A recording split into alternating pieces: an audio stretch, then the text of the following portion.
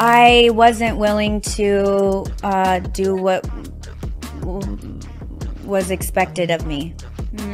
Not talent-wise, but in other areas. And were other girls doing? I was the only one that was in those types of positions. As Diddy's glass empire crumbles before his very eyes, another one of his victims comes forward with startling revelations. This time, it's none other than the American singer and member of the girl group Danity Kane, Aubrey O'Day. Aubrey revealed that Diddy made her life hell as he forced her to do unspeakable acts. In fact, she alleges that the music mogul pimped her out to elites. What did Aubrey have to say regarding her time in Danity Kane? Did Diddy really do all that he's accused of? Before we get into the mess that is the life of P. Diddy, remember to subscribe to the channel and like this video. Alright, let's get into it. When I first saw it, because there are so many people coming forward, and there are so many stories, and you're only seeing what you are seeing online, right? That's according to some TikTokers or whoever. There's a whole world happening behind all of that that is so beyond your imagination. Diddy has made a habit of getting into trouble. Every day there's a new rumor and a new lawsuit against the man. Domestic violence,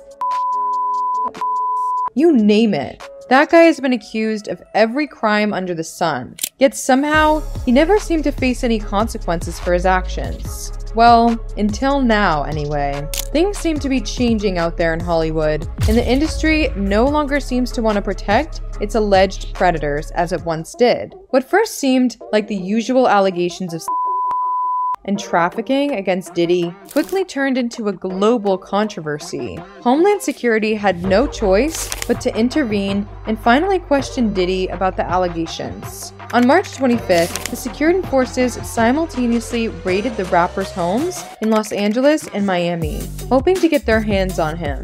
But Diddy was nowhere to be seen.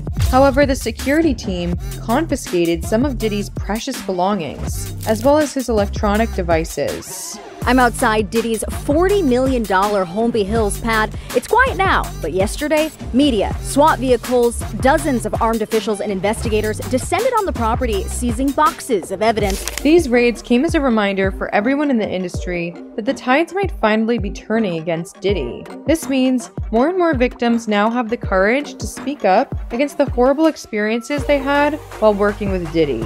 Most of these people were young artists who were just starting out and saw Diddy as their mentor and senior. Aubrey is one such victim who believed that Diddy would help her grow into a superstar. You know, I have such a love-hate with it all because I don't think I would have been able to be so successful in so many other areas had I not been trained under Diddy. But things weren't as simple as she had initially expected. After all, why would a star like Diddy give so much attention and affection to an artist just starting out? It turns out he had other motives in mind, and he made sure that the newcomers were entirely dependent on him. He was the hardest person that you can work for, and it was, and not the work part of it, but the other stuff. Mind games, like just all the girls were so divided, and the men and the people running it had their hands in it. Diddy would first pretend to be a caring and attentive senior and mentor to these young artists. And once they started to trust him, he would bring them down. Audrey recalls how Diddy would constantly make uncalled for remarks regarding her body and tell her that she wasn't beautiful anymore. Diddy would be like, "You're not hot anymore, like what happened? You don't have anything, like you don't have any curves. You're looking like you're not looking like, I can't get people to think that you're my good looking person." This was Diddy's way of bringing down Aubrey's confidence and making her rely on him for her self-worth. All this was so traumatic for her that it took her a really long time to see herself as worthy of love and respect. Some fans think that the only reason Diddy went out of his way to hurt Aubrey was because she wouldn't reciprocate his attention. One person said, "Why do I have a feeling that the real, underlying reason Diddy is throwing his weight around with this wounded ego tantrum is because he made advances to Aubrey and she turned him down." Others are also speculating that the entire reason Aubrey's group failed was because Diddy wanted to take advantage of all the girls in the group, but Aubrey stood up to him.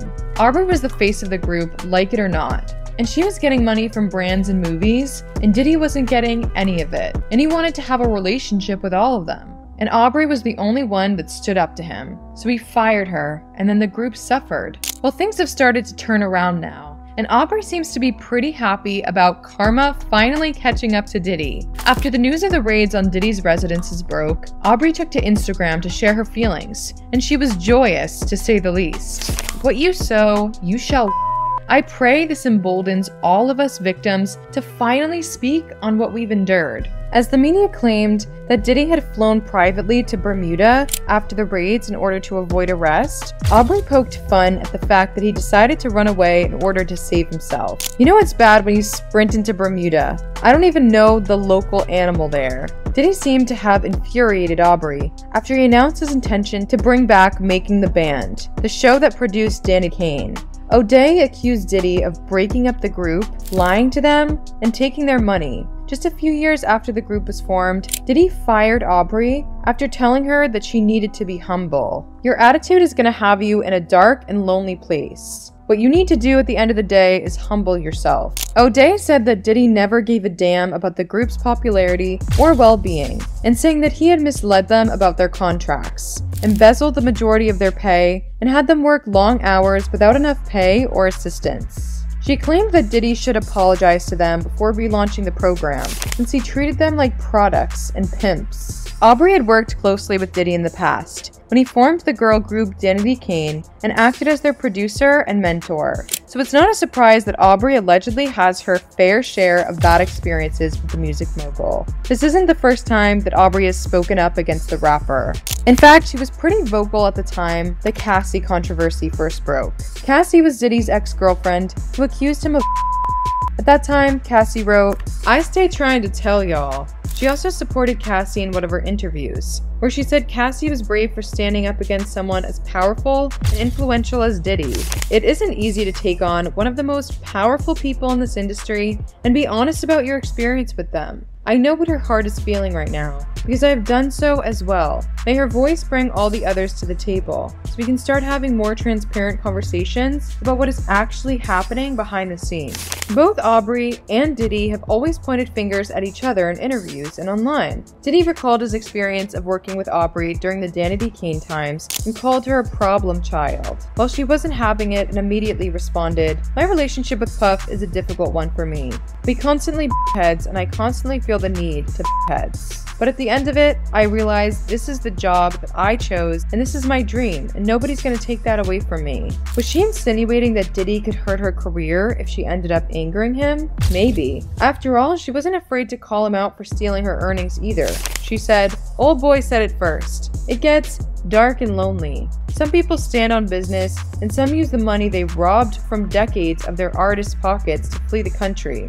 I know I'm not on a PJ having the pilot hitting U-turns left and right, trying to find a landing spot with a non-extradition treaty. I said what I said. You can say a lot of things about me, but I have always kept it 100 for decades." It's no surprise that the recent raids at Diddy's house have left Aubrey happy and content. But Diddy feels the opposite. He seems to be rather upset about them. While speaking about the raids, his attorney spoke to the media and said, "Yesterday there was a gross overuse of military-level force as search warrants were executed at Mr. Combs' residences. There is no excuse for the excessive show of force and hostility exhibited by authorities, or the way his children and employees were treated." He said that all these cases and allegations against his client Diddy were nothing more than a witch hunt.